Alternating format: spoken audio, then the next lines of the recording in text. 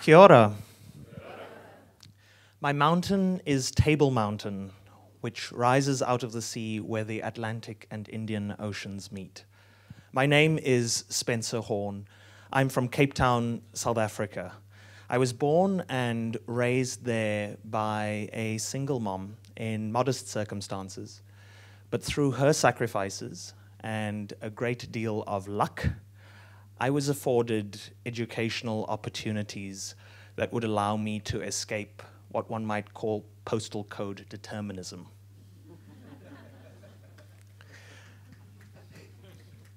Growing up in South Africa in a deeply divided society, I was always fascinated by the structural drivers behind inequity and poverty, and became passionate about addressing those at their root.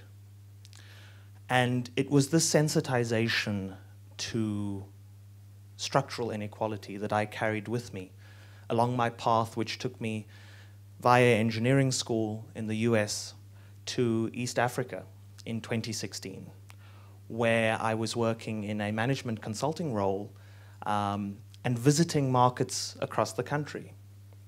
And I became, in my travels right across Kenya and into Uganda, sometimes off of the beaten path, keenly aware of a problem that I'd known about and acknowledged, but never truly understood.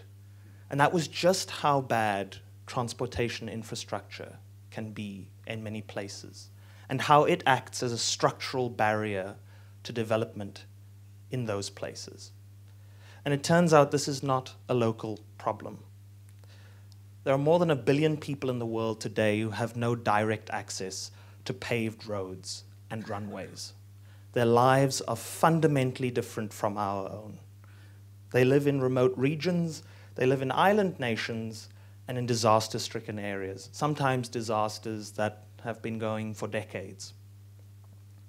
What struck me most about being there and finally being able to empathize with the problem in an authentic way was that I wasn't convinced we'd really been working on solving it.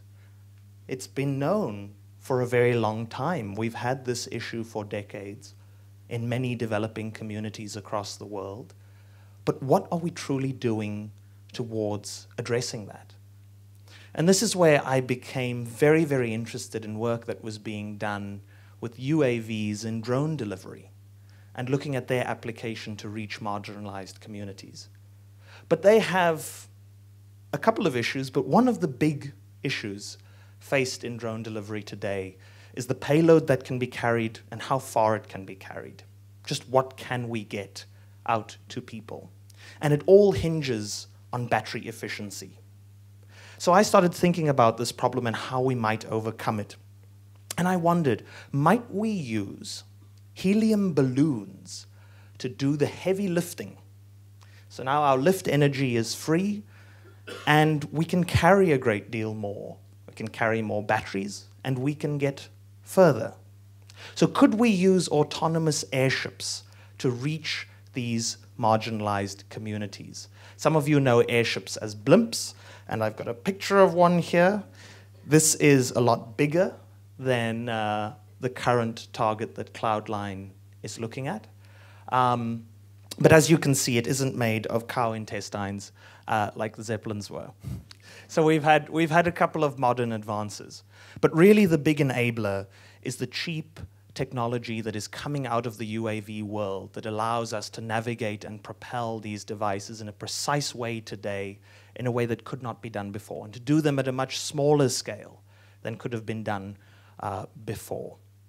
But most important to me, the takeaway from my work on this project so far is the fact that although the humanitarian use cases are the most pressing and the most promising in terms of an initial business case, people in these communities are not just a charity case. They are very real markets.